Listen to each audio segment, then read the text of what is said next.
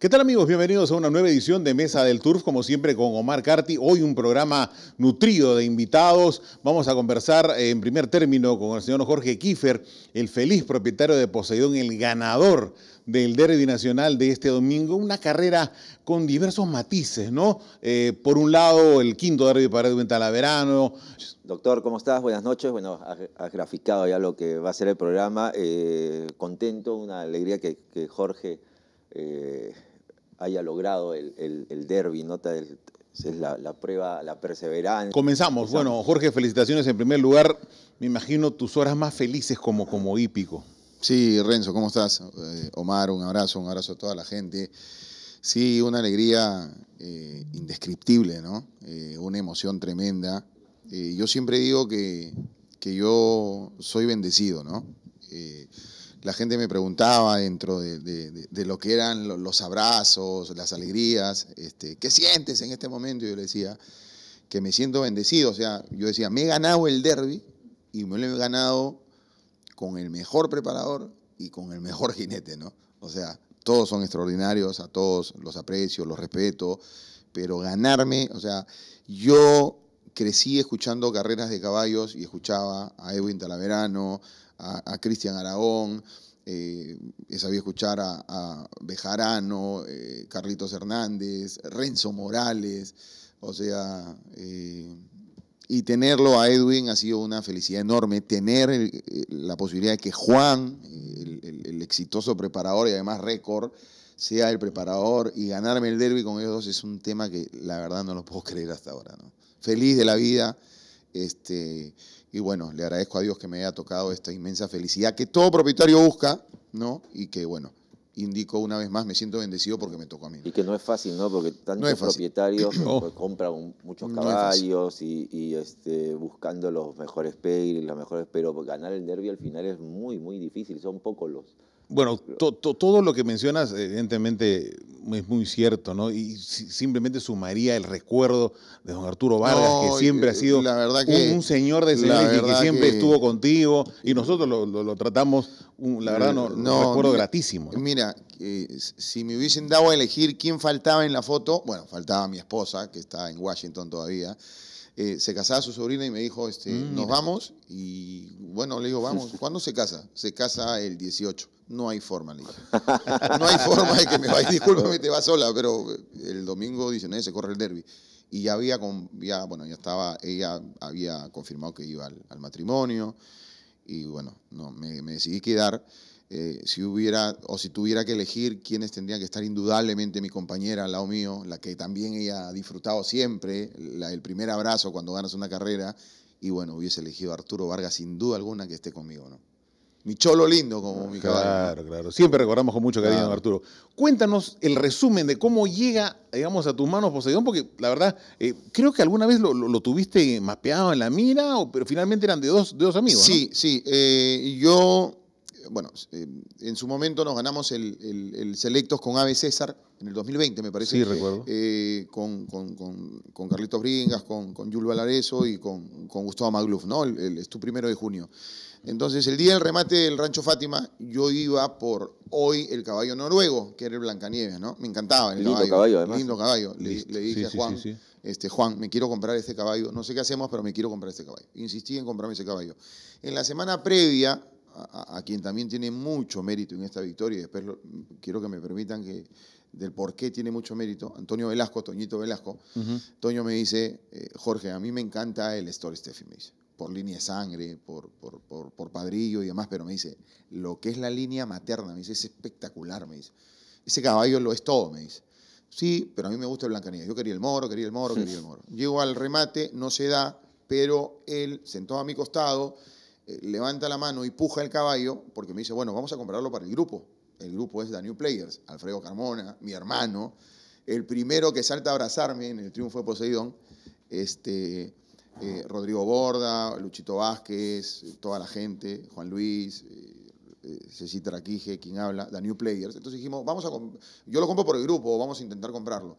Llegamos a un límite, no se pudo, y lo compra Gustavo Magluf para él.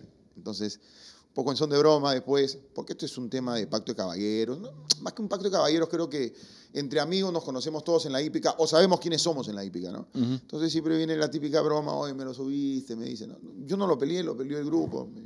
Y después me dice, oye, vamos, ¿quieres entrar en el caballo? Bueno, vamos en el caballo. Y él me dice, ponle tú el nombre. No, le digo, ponlo tú. Y le digo, lo corremos para el 1 de junio, ¿te parece? Nos ganamos el Selectos con Ave César. Ya, doctores, va ahí. Y ahí fue.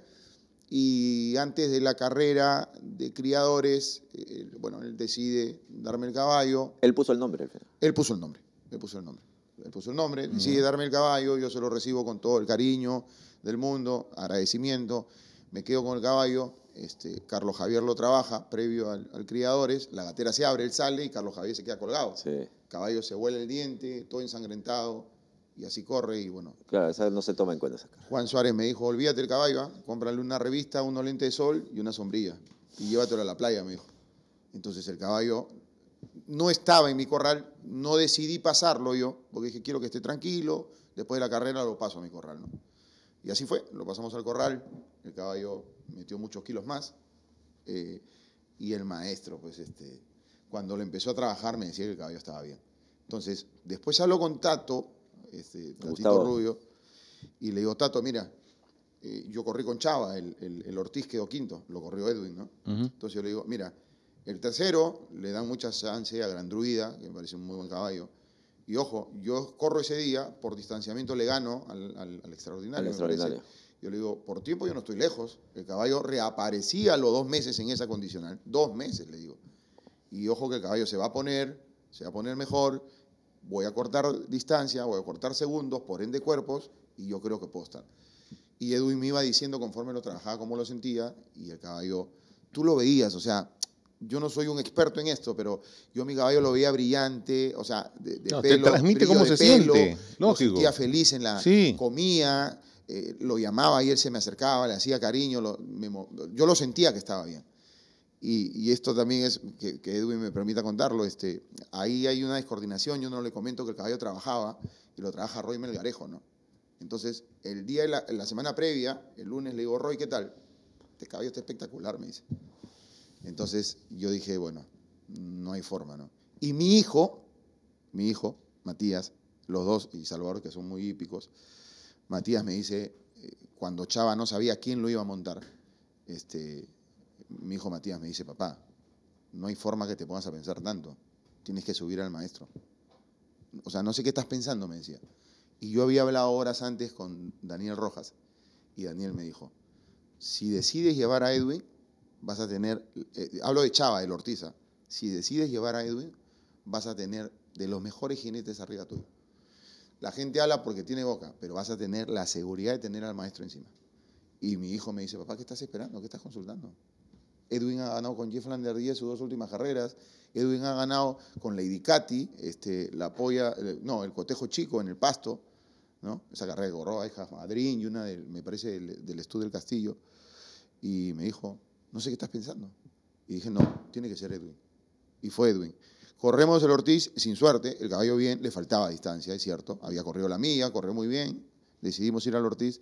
Y lo primero que hice fue llamarlo al día siguiente, no sé si se acuerde. Y le dije, Edwin, mira, no sé si has visto, ha corrido Poseidón, este caballo le tengo mucha fe, quisiera que... Y Edwin aceptó y bueno, ya la historia después se conocía con esa culminación de ese final electrizante, ¿no? ¿Qué tal lo final? Hasta fue hasta comparar un grito de gol tuyo de la selección con esos gritos finales del derbi. No hay forma. Termina la carrera, me ardía el estómago, las piernas me temblaban. O sea, yo estaba en el aire. Mi mamá le decía al resto, por favor, mírenlo, tranquilícenlo, ¿no? Yo lo primero que hago es... ese día hice cosas que normalmente no hacía. Yo normalmente veo la carrera... ¿Eres algo cabulero o no? Bueno, ese día entendí que había mucha cábala de por medio. Yeah. Por ejemplo, yo lo miro donde venden los boletos, ¿no? Siempre lo miro ahí en la tribuna, frente al totalizador, donde venden los boletos, lo miro ahí, ¿no? Alfredo Carmona lo mira en la tribuna, ahí paradito, él me dice, acá se ve mejor. Entonces comencé a hacer cosas que no hacía. Bueno, vamos a ver juntos. Y el caballo, viene esta situación de que lamentablemente retiran, Claro. y hay que tener mucho respeto, hombre, doblemente coronado a Wellington, un Y crack, quedarse ¿no? sin correr. Claro. Entonces, en ese momento yo no pensaba en Wellington, yo pensaba en que no retiren al mío porque el mío hace un ademán también. Yo lo veo a Edwin salir volando. Y Alfredo me dice, el caballo se ha golpeado, me dice, se ha golpeado. Entonces, en ese momento me retiré, salí de la tribuna, me fui atrás, donde está el simulcasting, me fui atrás, donde está saliendo del canal, hay una columna, está el televisor, y me encuentro con el papá de Edwin. Entonces, estaba con él solo, y le digo, maestro, van a retirar, parece, ¿no? Yo no decía quién era yo, ¿no? Entonces me dice, bueno, no sé si han golpeado, hombre. Y yo le digo, ¿y el 3 se ha golpeado o no se ha golpeado? No, el 3 no, me parece, mira, y justo anuncias tú el retiro, lamentablemente el retiro. Y yo digo que no diga Poseidón, por favor. Y bueno, anuncias el retiro y veo con él, cuando ya entran rápido a dar la partida, veo al lado del papá de Edwin la carrera, lo veo a Edwin pasar por la meta y de ahí me voy, me quiero meter a la tribuna y me aguanto. Y me pego, me escondo en el simulcasting, en esa entrada, me escondo ahí y ahí lo empiezo a ver. Y parece de película, o sea, no estoy exagerando, parece de película. Con Edwin hablamos el planteamiento del caballo. En todas las modalidades, corriendo adelante, corriendo esperando y ser precavido y guardando. Entonces, cuando yo lo veo pasar a Edwin, empieza como que un zumbido en mi oído, ¿no? Dentro de mi nerviosismo, ¿qué será? Me escondo en el simulcasting y va viendo la subida y lo tenía Edwin acá. Mira, yo voy a agarrar la subida, lo voy a tener ahí agarradito, lo voy a tener. Y la carrera se iba dando y lo seguí escuchando a Edwin. Y cuando entran al derecho, yo dije, no hay forma. Me voy donde siempre empecé a verlo y cuando lo veo a Edwin, que se lo he dicho, ¿no?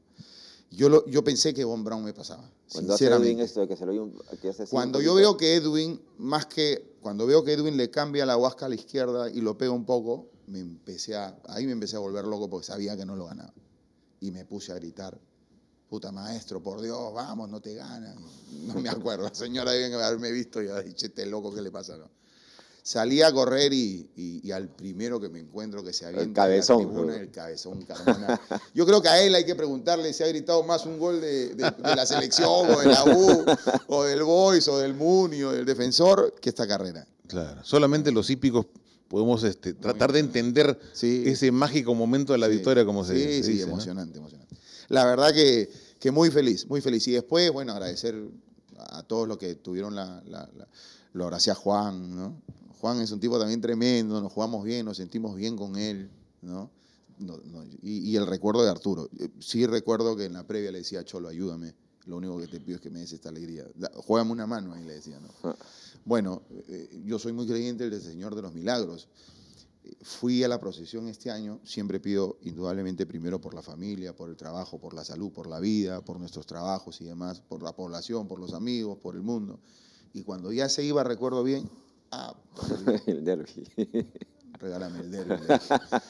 Y mira, y este año me comunico con una persona que me saluda por interno, un hincha del fútbol. Me dice, yo soy de la cuadrilla número 4, me dice. Oye, quiero verlo al señor. Le digo, mira, te invito al estrado. Me invitó al estrado y cuando se abre, porque le hacen un homenaje, me meto entre toda la gente, me meto y tenía el anda. Y agarré el anda, besé el anda, dije, un tema maravilloso. Ok, Jorge, bueno, la verdad, muchísimas gracias. Reiterar la felicitación, los mejores deseos rumbo a lo que viene, porque creo que también hay para soñar con un potrillo de esta categoría. Y lo que desees complementar, por favor. No, la verdad que un agradecimiento a todos los que les agradó esta victoria. Insisto nuevamente, públicamente agradecer a Juan, agradecer a Hugo Vargas, el capataz, también a Fabián Vargas, que también ha estado mirando el caballo, dándole un ojo, a los variadores, al equipo de trabajo, a Toño, a Alfredo por su buena onda, a todos los socios, a Edwin, a Juan, a mi madre por acompañarme, a toda la gente que se emocionó. Somos un stud muy chico, pero muy inmensamente grandes con el amor que le tenemos a los caballos de carrera, y por la afición vamos a seguir ahí peleando, ¿no? Dios quiera que se sigan dando buenas cosas. Seguimos en Mesa del Turf y de inmediato ya estamos con el maestro Edwin Talaverano, leyenda viviente de la hípica peruana, ganando su quinto derby. Edwin, bienvenido una vez más a Mesa del Turf. Felicitaciones. Gracias. Y me imagino cómo debes también sentirte, ¿no? Porque finalmente los años siguen pasando, pero mantienes la vigencia. Y en esta etapa, digamos, pues, ¿no? Ya casi del final, ganando nuevamente la cinta azul. Sí, muchas gracias por la invitación. Bueno, una vez más. Y bueno, es el quinto derbi, como yo digo, porque ha sido primero Kiana, creo que después Fay Junior, después ¿quién más? Ancelotti,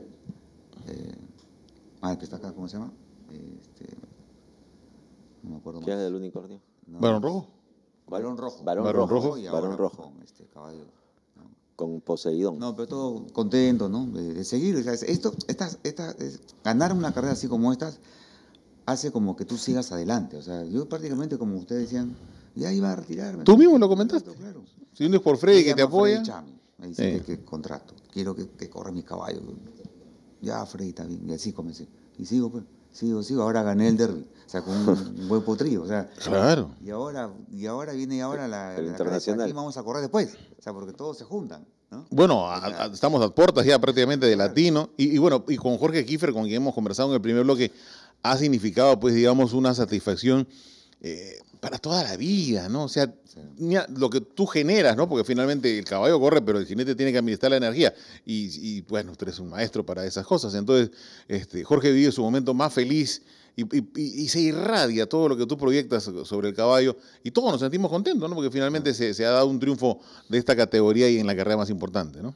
Sí. En realidad sí, es una de las mejores carreras en el año. O sea, es el derbi, como el nacional en Palermo. Claro. Es acá también el derbi nacional. También es casi la misma fecha se corrieron. Al momento, bueno, tú estabas en el partidor, al momento ya de enterarte del retiro de Wellington, ¿tenías ya en tu cabeza asumir la punta? No, yo trataba en un momento, porque primero se mueve el del 10 set y al moverse se tira el de la Aurora, Wellington. Claro. Y cuando se tira se queda enganchado, quedó volteado y ahí se tira el mío. Poseidón también se mueve, También, no, Claro. se tiró y se quedó sentado. Sí, claro, sí. Se quedó sentado, o sea, lo bueno que el caballo no comenzó a manotear, donde manotea se golpea pues los tendones, se golpea el casco. Gracias a Dios que no se golpeó ni la cara, o sea, quedó sentado y como que mirando, ¿no? Yo me caí, estaba en el piso ahí. Me levanté, claro, me golpeé. Pero yo dije, después el caballo solito, plin, se levantó. Solito. Mira qué buena fortuna. Claro, y no se había golpeado, solo que se había sentado nada más, pero hizo así. Pero, y mira, como siempre digo, ¿no? Hay historias detrás de la historia. Sí. Y esos pequeños detalles te cambian todo. Porque imagínate al revés, ¿no? Sí. Si es el caso del tuyo se hubiese golpeado y Wellington se sentaba y estaba tranquilo, corría y no sabemos qué hubiese pasado. Claro, sí. Entonces, pero finalmente esos detalles, los astros se confabularon para que ganara Jorge Kiefer y ganara Poseidón de esa La manera verdad y todo. que era para nosotros, ¿no? O sea, lamentablemente, bueno, el pobre caballo, el otro se voltea, el mío también, pero gracias a Dios que no se golpeó.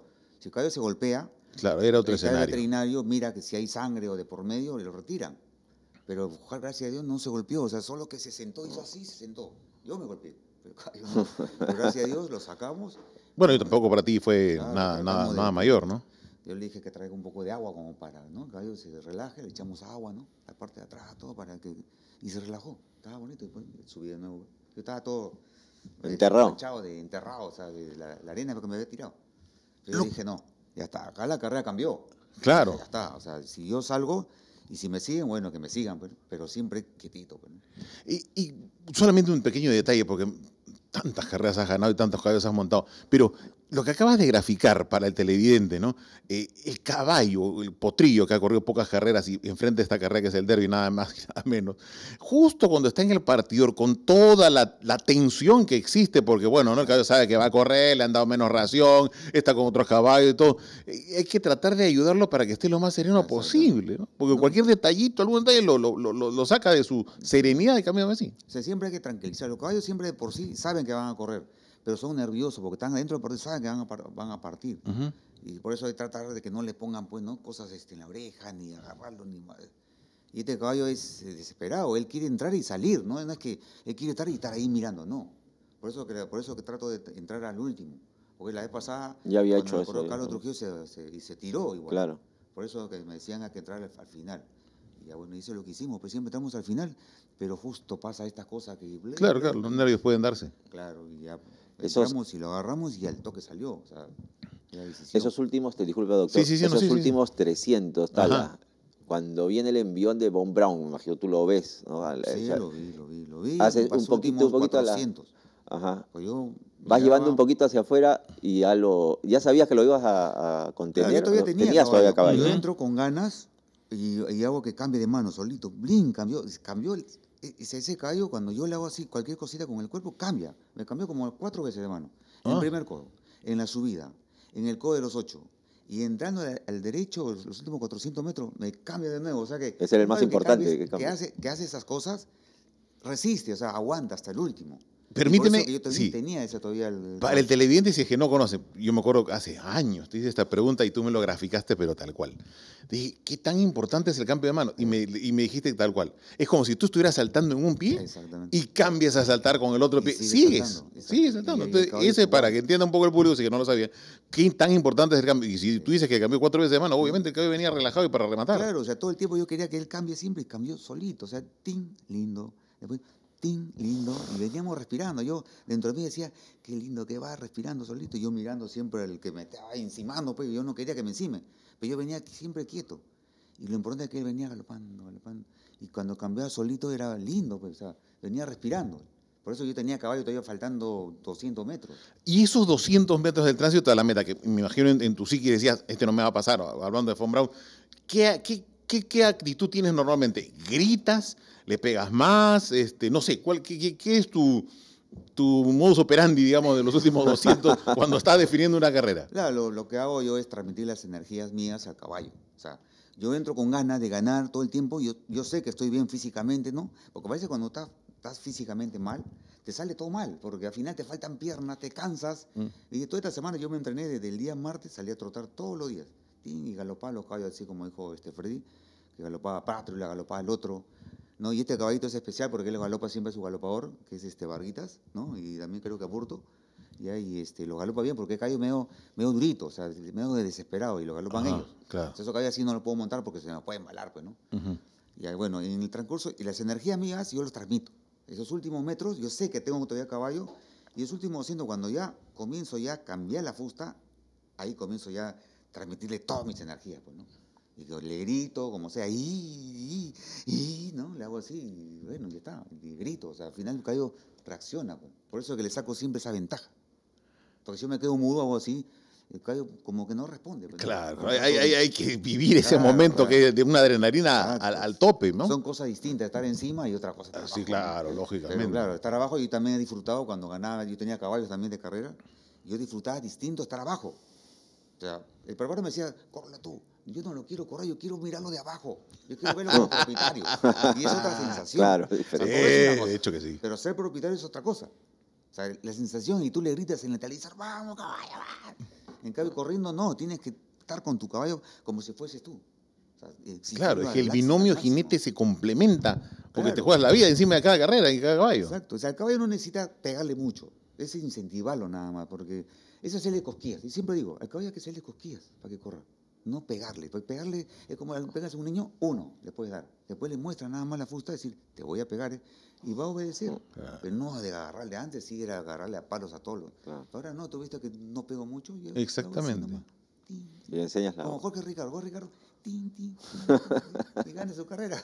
Yo hago lo mismo y trato de mostrar, ¿no?, las energías. Edwin, animales. ese retorno, ya después de haber ganado, al acercarte al herraje, el cariño de la gente, el público que te reconoce, ¿no? Y después de ganarse el derby, ¿cómo son esos momentos, esos instantes finales? No, contento, aparte de eso, yo estaba emocionado, pasé la meta, todo. Claro, es como que no lo podía creer. Hipódromo Ya decía, lleno. ya me iba a retirar, y mira, ya que la confianza del propietario, ¿no?, de Jorge. Y dije, ya, bueno, eso hace que siga para adelante. O sea, al final, tengo que seguir para adelante, porque tengo caballos buenos. Tengo que seguir corriendo y tengo que cuidarme toda la semana, todos los días. Eso hace que te motive, ¿no? Y bueno, pues tengo que seguir, ya, pero tengo que correr ya de 56 para arriba, pues tampoco ya de 54 ya no puedo. 55 y medio, 56. Bueno, eso quiere decir, para el público, y nos sumamos Pues, a que pues, tenemos todavía Edwin para un tiempo más. Todavía, ahora viene el latino, ¿viste? Sí, Ahora claro, viene, no, por ahí lógico. el próximo año, pues. Ok, bueno, el tiempo nos va ganando. No está, digamos, en el olvido la posibilidad para el sorteo del caballete, que hecho Sí, ese paso, sigue. mucha gente lo ¿Tienes tu utilizó, boleto, no, tengo mi doctor? boleto y en el segundo piso. Y don Jorge Kiefer también va a comprarte varios boletos, me imagino, porque ese caballete hay que tenerlo en la casa de todas maneras y con la mayor de las para la suertes. casa, para los niños es lindo. Últimos minutos, lo que desees complementar y nosotros te agradecemos y enhorabuena, Dios te bendiga con salud, que es lo más importante. Edwin. Sí, no, agradecerte a ti por la entrevista, sobre todo, y agradecer a Dios, ¿no? Que esté todo bien y sobre todo con salud. O sea, mientras haya salud, se goza y hace todas las cosas. Y agradecer a todos los que me apoyan, ¿no? A Jorge, a ustedes, a los mismos preparadores, ¿no? Y que yo siga para adelante. O sea, ellos hacen que yo siga para adelante. Porque otra cosa es que te abandonen, ¿no? Que te dejen tirado, pero no. Ellos quieren que sigas. Claro, todos estamos mentalizados, todos estamos con buenas vibras contigo siempre. Y agradecidos, que es lo más importante. En la vida siempre hay que agradecer. Eso es lo más importante en todos los días. Agradecer a la familia, a todo, que estoy todos sanitos. Claro. Correcto. Augusto, nuevamente este es tu programa. Muy buenas noches, bienvenido. Muchas gracias, Renzo. Y sí, es su programa. Encantado de estar acá nuevamente. Ahora, mis programas. Tiene varios, hay más ¿no? de uno. Es verdad, ahora nuevamente, cierto. Es correcto. Bueno, hablemos en primer término del calendario clásico, ¿no? Que es el tema amplio que queríamos tocar contigo. ¿Qué modificaciones se presentan para el próximo año? Entiendo que hubo mucho debate para buscar ubicar de la mejor forma los clásicos y que ayuden al tema de los ratings, ¿es así? Bueno, ha habido mucho debate, por supuesto, en la comisión que el Jockey Club tuvo a bien nombrar. Y ahora, que una vez publicado, por supuesto, hay cosas que ya lo sabíamos y lo teníamos asumido, hay muchas críticas, claro. Y que por qué se ha cambiado tanto, y que por qué un clásico sí y otro clásico no, y que por qué han cambiado las condiciones, etcétera. La realidad es que teníamos una misión. Esa misión estaba, digamos, enfocada en tratar de mantener las carreras de grupo tal como están y por lo tanto a Perú en el tomo 1 de la hípica mundial. Uh-huh. El problema es que, digamos, nuestro calendario clásico, nosotros tenemos pocas carreras de grupo en general, sí. Y nuestro calendario clásico no estaba hecho en función de que esas carreras de grupo se mantuviesen en el puntaje adecuado. Según los reglamentos internacionales, para que una carrera que ya en su momento ha sido asignada por distintas circunstancias como carrera de grupo se mantenga en su categoría, uh-huh. Tenía anteriormente que tener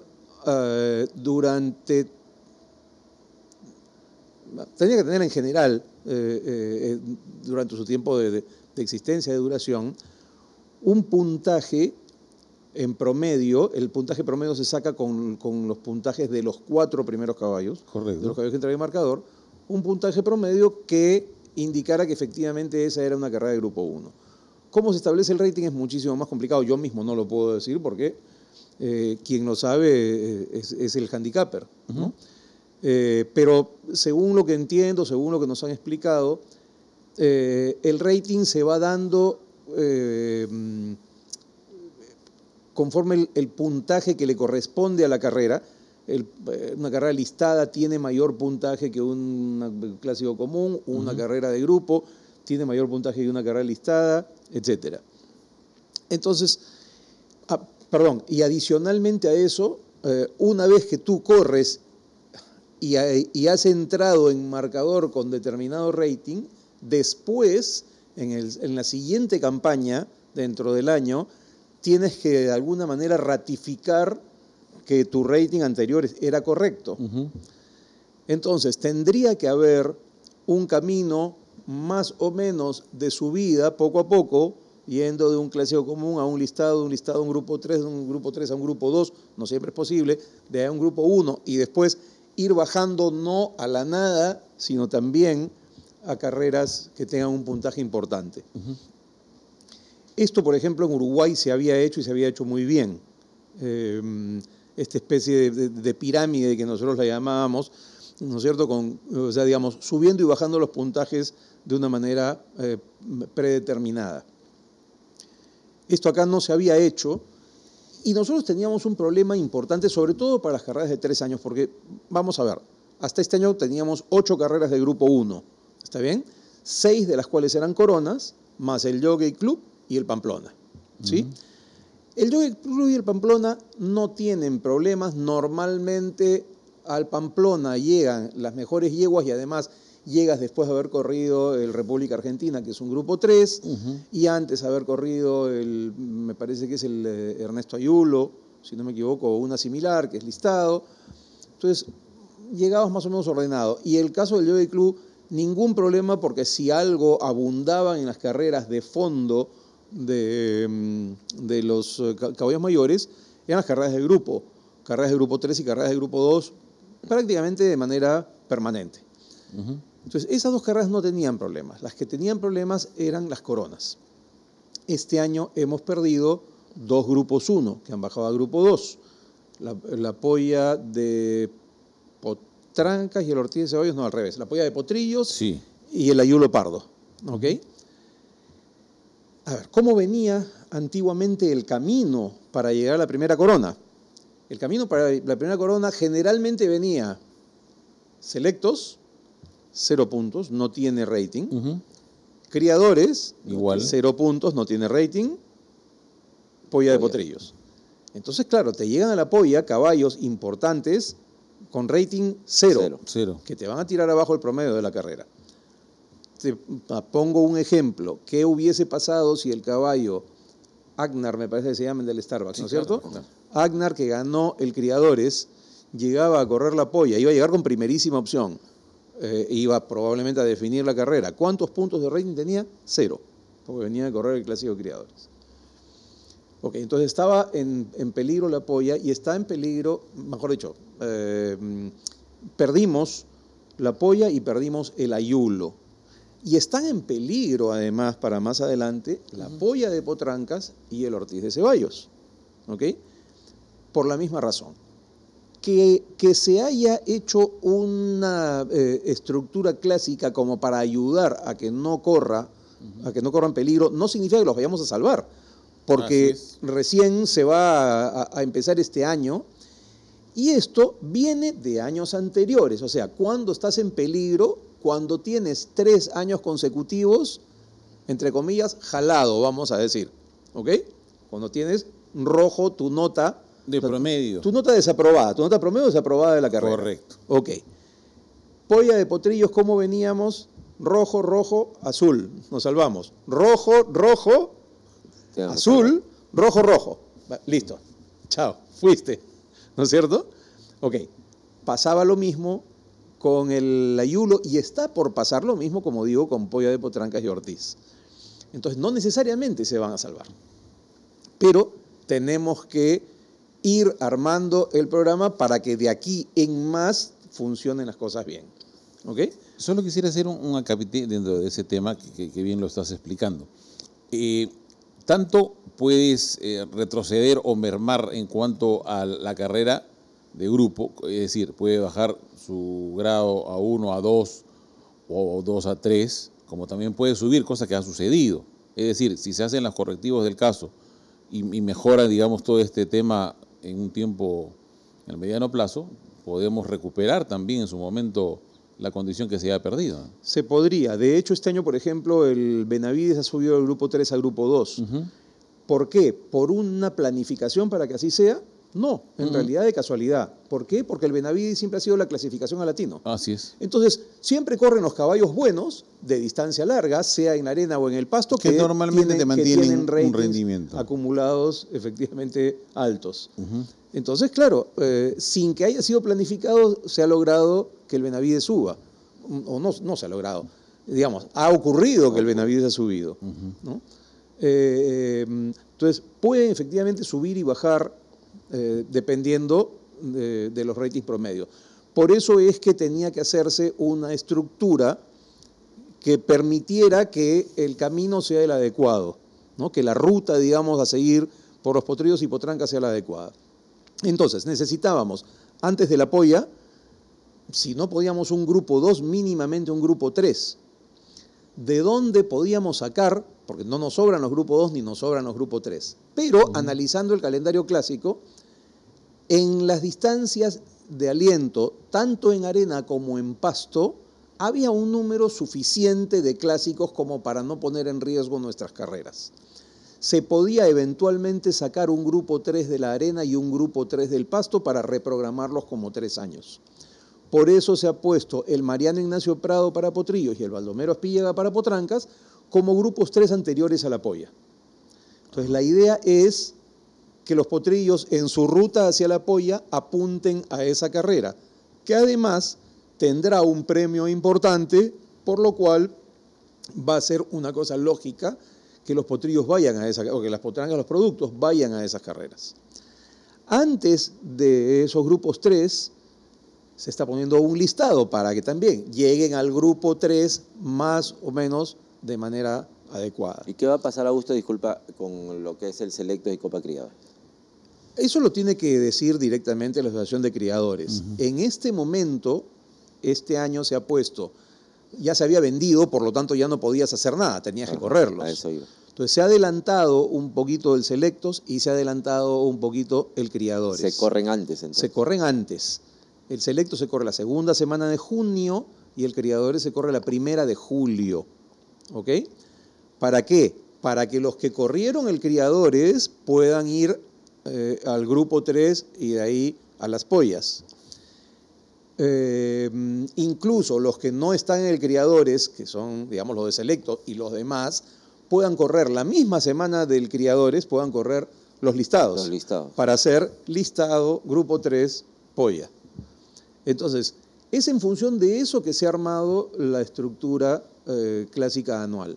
No significa, por supuesto, que no se nos hayan pasado cosas y que a lo mejor nos demos cuenta en el desarrollo del año que pudo haberse hecho mejor. Se irá corrigiendo. O sea, en este momento estábamos un poco sobre el tiempo y había que armar la estructura lo mejor posible en función de este encargo que había, ¿no? Y lo mismo va a pasar una vez que se corran las coronas. Después bajaban los potrillos por decir al Lutz de esta semana, que es un clásico común. Supuestamente iba a correr, después aparentemente tuvo un problema, pero iba a correr el caballo Wellington, por ejemplo. Ya, entonces bajabas de tener un rating altísimo a correr una carrera que no da ningún rating. Vamos a suponer que la perdía. Entonces lo que ganaste de rating lo vas perdiendo. Entonces también se ha reprogramado, no me acuerdo si son el Mansur y el Mostajo, creo que son el Mansur y el Mostajo, si no me equivoco, o el Olachea, algunos de los listados que había se han reprogramado y se han puesto como bajada de las coronas. Y ya no el Lutz para productos, sino potrillos y potrancas para que ambos puedan bajar a un listado y que puedan bajar con opción. Que las potrancas no tengan que correr contra los potrillos en esa bajada del derby o del cotejo, y cada uno tenga su propio camino, su propia ruta. Entonces, en realidad, comentarles todo lo que se ha hecho con el calendario clásico requeriría posiblemente este programa, más el tuyo, más 3 semanas más. Pero, más o menos, grosso modo, esa es la explicación de por qué se encuentran con muchas cosas rarísimas. Y entiendo que haya fastidio en algunos colegas o en algunos propietarios con algunos cambios, pero eran cambios que tenían que hacerse en función de ayudar a la hípica peruana, no en función de intereses particulares. Pero me parece coherente lo que nos estás diciendo, ¿no? Porque, bueno, no hay mucho grupo de dónde sacar para colocarlos para que se forme esa pirámide. Y me parece que se puede ir por buen camino con lo que sea la Pero como te digo, hemos hecho lo que en este momento parecía mejor. Si que el tema sea perfectible, seguro que sí. Un cambio en el camino. Se podrá hacer un cambio para el año siguiente, donde imagino yo, depende, como digo, la Asociación de Creadores, ya no habrá clásicos de criadores, supongo, ¿no? Para que el camino pueda ser directamente hacia el listado grupo 3 y grupo 1. No sé si habrá selectos o no, como digo, no, ni me corresponde a mí anunciarlo, ni tengo tampoco el anuncio como para hacer, o sea, no lo conozco, ¿no? Eso ya es una decisión del directorio de criadores. Claro que sí. Comenzamos con la señora Gabriela. Correcto. Gabriela, ¿cómo estás? Muy buenas noches. Muchas gracias por acompañarnos en esta edición de Mesa del Turf. Muy buenas noches, yo encantada de estar acá para poder compartir algo sobre este deporte tan maravilloso. Claro, y yo imagino en las últimas semanas se dieron triunfos, ¿no? Con Sparkling Star, con Free, el fin de semana con Sandra Chief, para tus colores. En esta etapa donde, bueno, recordamos a tu padre como un gran impulsor de la actividad hípica, de la crianza a nivel en nuestro medio y también en Estados Unidos, debe tener un significado especial cada triunfo, ¿no es así? Sí, para mí es totalmente de la mano con sentir a mi papá siempre muy cerca y poder continuar con las líneas de sangre que él durante años fue seleccionando y criando con tanto cariño, tanta dedicación y tanto conocimiento, ¿no? Porque los resultados que yo pueda tener o que tenemos el equipo de trabajo que somos, porque es todo un equipo, ¿no? Que viene desde nuestro personal de Laras, donde empieza todo, y bueno, acá en el estudio, la preparación, todo es un equipo, ¿no? Yo me siento afortunadísima de poder continuar con esto, claro, y de poder aportar lo que yo pueda mantener y en que se pueda ver la calidad de caballos que hemos heredado y como te digo, que yo agradezco poder todavía ¿no? Continuar. Sí. A lo largo de tantos años, digamos, de la trayectoria de tu padre, han habido tantos nombres que han prestigiado a la hípica, no solamente dentro de las coronas, sino también han ganado representantes que lo hicieron en las Breeders' Cup. Y el último triunfo, que de alguna forma, si me permite, fue como un corolario, una despedida hípicamente hablando para tu padre, y que lo disfrutaron en familia, fue con mucho gusto, ¿no? Un potro que termina ganando nada menos que la Pegasus Cup, ¿no? Sí. Grupo 1, una carrera tan significativa del mundo hípico, y que les dio pues un espaldarazo y una alegría que me imagino podrías describirla porque fue algo tan especial, me imagino. Sí, y que tuve, o sea, la bendición de Dios de haberla vivido con mi papá y mi mamá en el hipódromo de Gulfstream, y estar nosotros presentes para ver un caballo criado por mi papá ganar una carrera de grupo 1 de la importancia del Pegasus World Cup, ¿no? Una carrera en ese momento de $3 millones en premios, realmente contra los mejores caballos del momento, y a estar ahí, ¿no?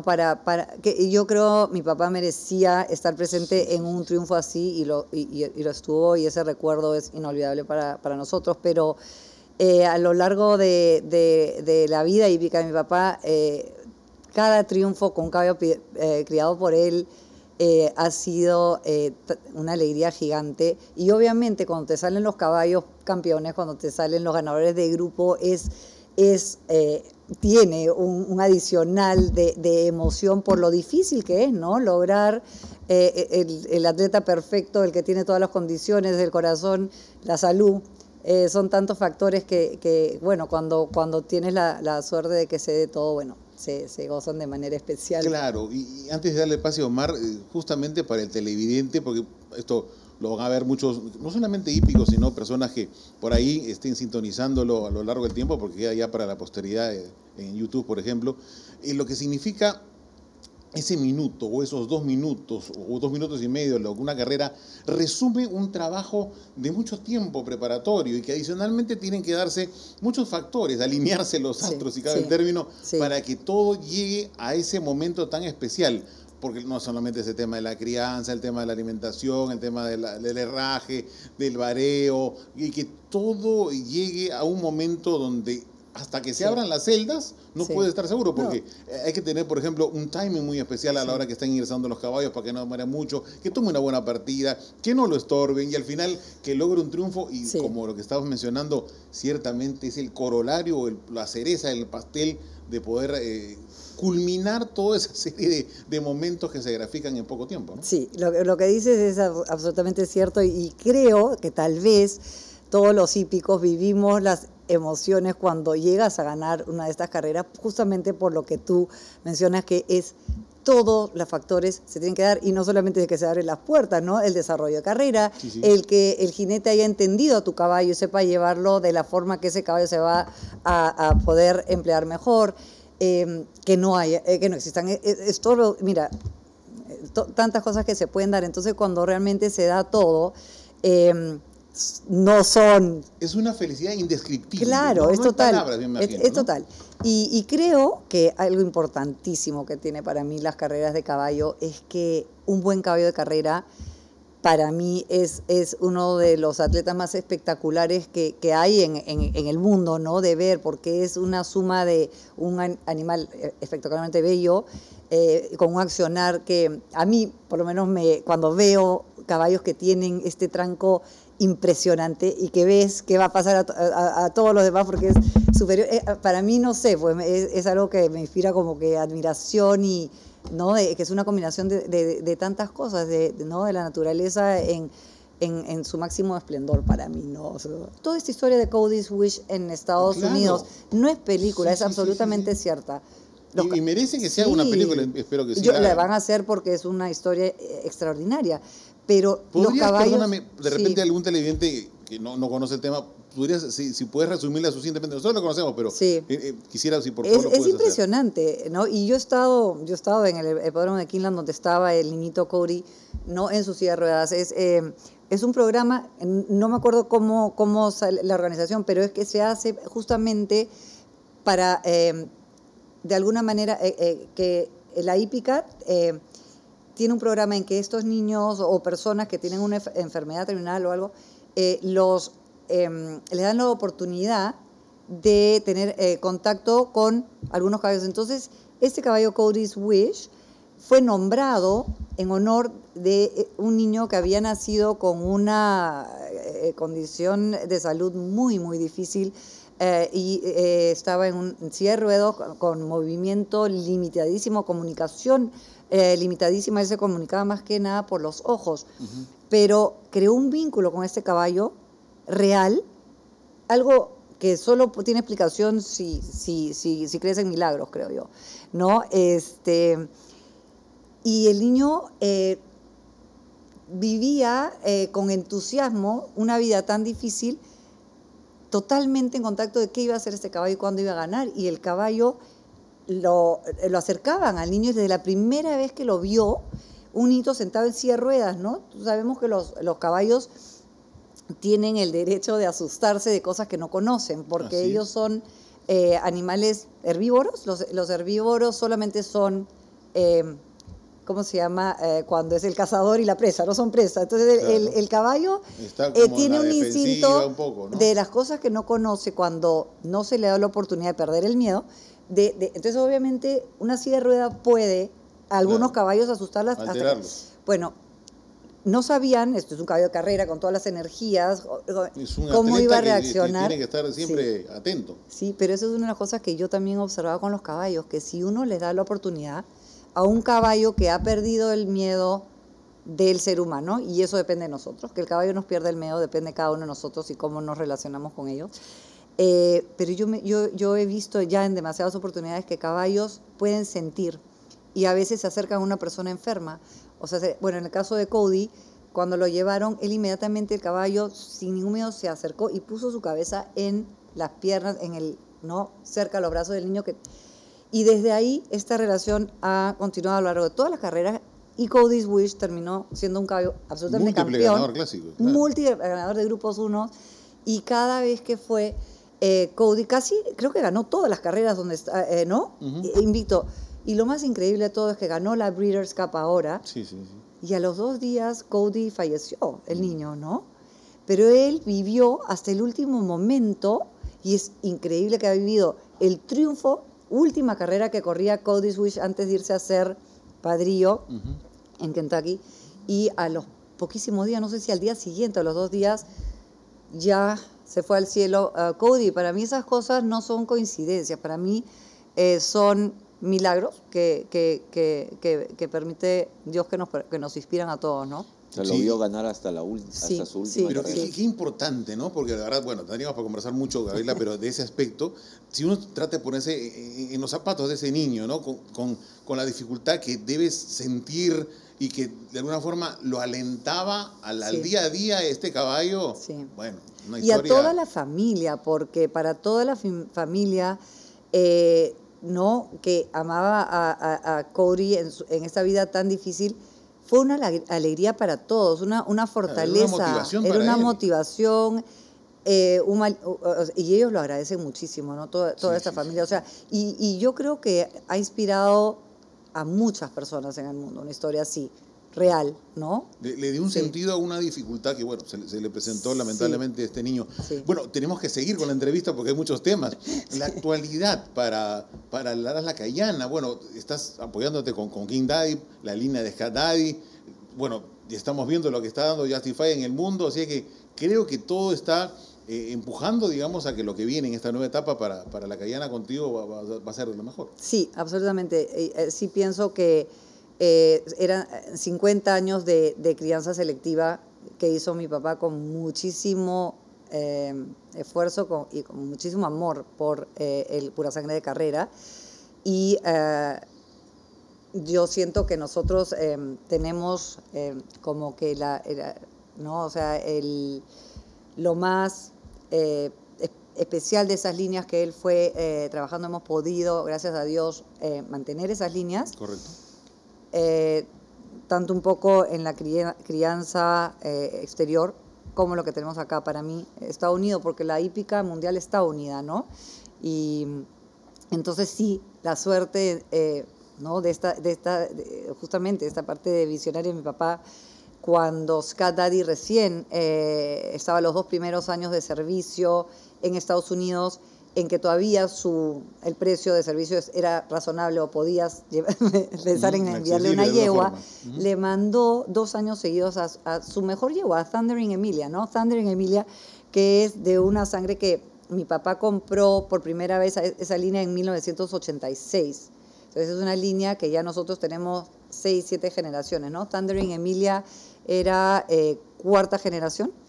Y ella, bueno, corrió acá, sabemos, ella fue buenísima corriendo acá. Es más, ganó la clasificatoria al latino, le ganó al caballo que finalmente la distanciaron a 2º lugar, que bueno, obviamente a nosotros como propietarios es triste ver a que tu potranquita, pero se dio, pero demostró que ella era capaz de ganarle al que ganó el latino. O sea, imagínate las capacidades corredoras de Thundering Emilia, que era una yegua, es una yegua, gracias a Dios, todavía es, y nos da crías maravillosas, muy pequeña, pero de la línea pues de Thunder Gulch y de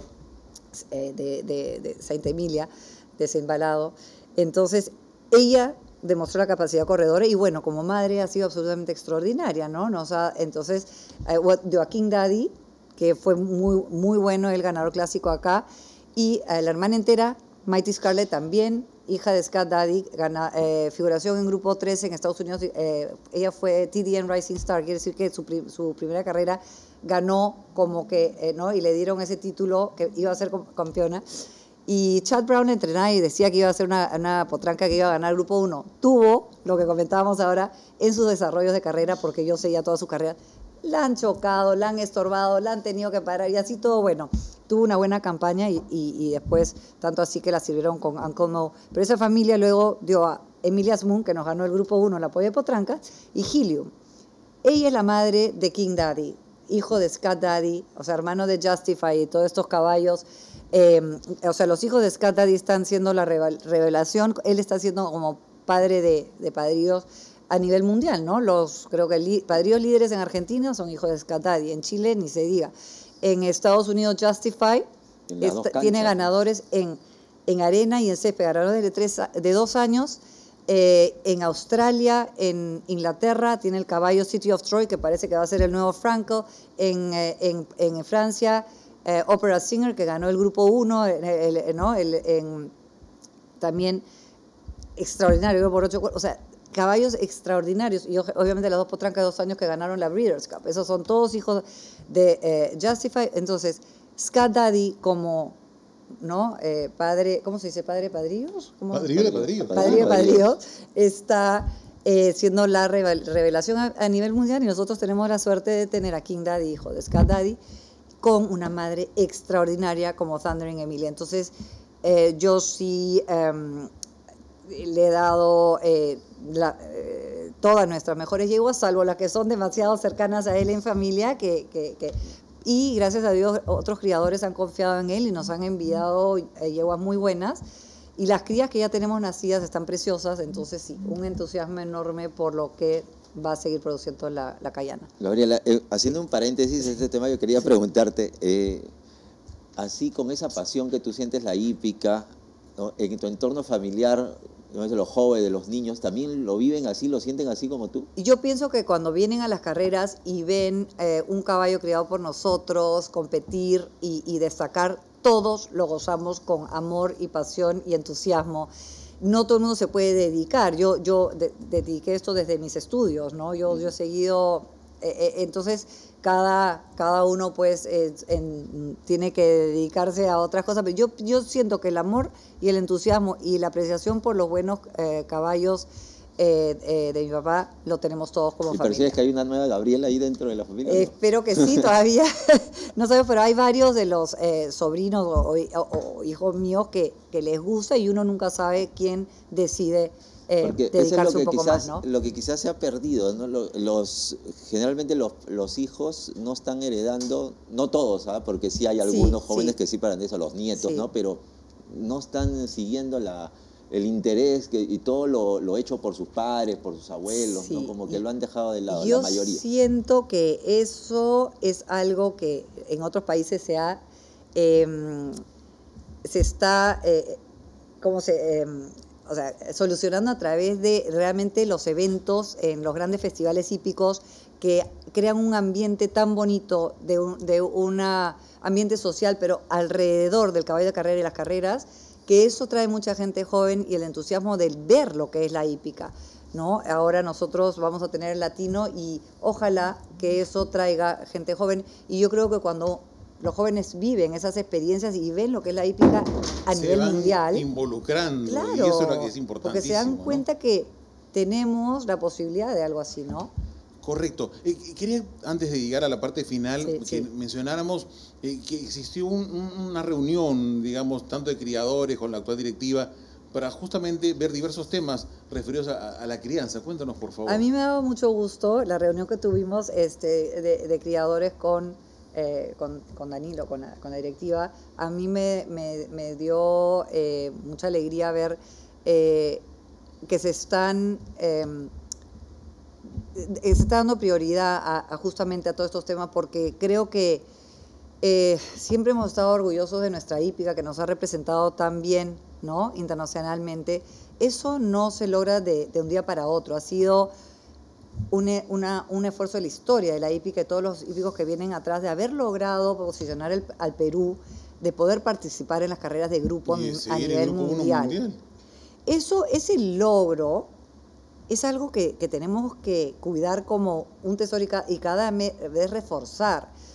Se ha estado en momentos en riesgo, tal vez entre falta de conocimientos de cómo poder solucionar. Me parece que se está corrigiendo, se están haciendo esfuerzos grandes. Eso es muy importante, porque, vuelvo a repetir, para mí la hípica no puede aislarse, no podemos ser Monterigote, tenemos que estar unidos a la hípica mundial, a los estándares mundiales, y eso implica todo, ¿no? Y estar atentos y abiertos a también incorporar y hacer parte de nuestra hípica lo que eso exige, ¿no? Correcto, y las modificaciones, por ejemplo, lo habíamos Omar la semana pasada, ya ha quedado listo, lo decía Augusto Olivares, quien formó parte de la modificación al calendario clásico, justamente para que permitan, bajo el tema de los ratings, que podamos tener o llegar mejor, o lleguen mejor, en este caso los productos de las coronas, y podamos, dentro del promedio que cada clásico tiene de evaluación, que tiene que mantener un mínimo estándar por 3 años, mantener la categoría y no bajar, como lamentablemente ha sucedido en algunas carreras de grupo 1 o grupo 2, ¿no? El calendario clásico es, como dices tú, es primordial, pero yo creo que también es toda la programación de carreras a lo largo del año, que te permite llevar a los caballos como tenemos que llevarlos, porque al final el caballo tiene que haber estado sumando puntajes para que en el momento que gana las carreras de grupo es un caballo con prestigio, porque el caballo, ¿no? Si los primeros 3, 4 puestos de una carrera de grupo las ganan los caballos que vienen destacando, tiene sentido. Cuando un caballo que está pues bajísimo o no gana, es como, ¿qué está pasando? No tiene una lógica, y esto tiene que tener una lógica. Entonces, esto debe empezar desde la programación de carreras y llevar a tus caballos desde los 2 años en progreso, en distancias, en las pistas, en sus categorías, para que cuando ganen los grupos. Entonces, hay que enfocarlo, pienso yo, a todo nivel, muy importante, porque acá creo que todos queremos proteger ser parte de las carreras de grupo, ¿no? Como a nivel tiene mundial. que ser, claro que sí. Omar, los últimos minutos con Gabriela, lo que desees preguntar. Sí, no, nada más, Gabriela, agradecerte de estar aquí en el programa. Era un gusto, tiempo que no te teníamos acá, y la verdad nos haces enseñado muchas cosas, ¿no? Y unas historias lindas que has contado, y tener siempre el recuerdo de tu señor padre, ¿no? Con esa crianza, con esos buenos ejemplares que siempre ha tenido el Estuco Wet, y agradecerte una vez más que estés acá con nosotros, y que pasen unas felices fiestas, y que esté este año mucho mejor para ti y para todos los que te acompañan. Muchas gracias, al contrario, los agradezco a ustedes, porque también, ¿no? ¿Qué haríamos si ustedes no difundieran este deporte maravilloso? Y me encanta la oportunidad de recordar a mi papá y nuestros maravillosos caballos. Así que gracias, para mí ha sido un gusto.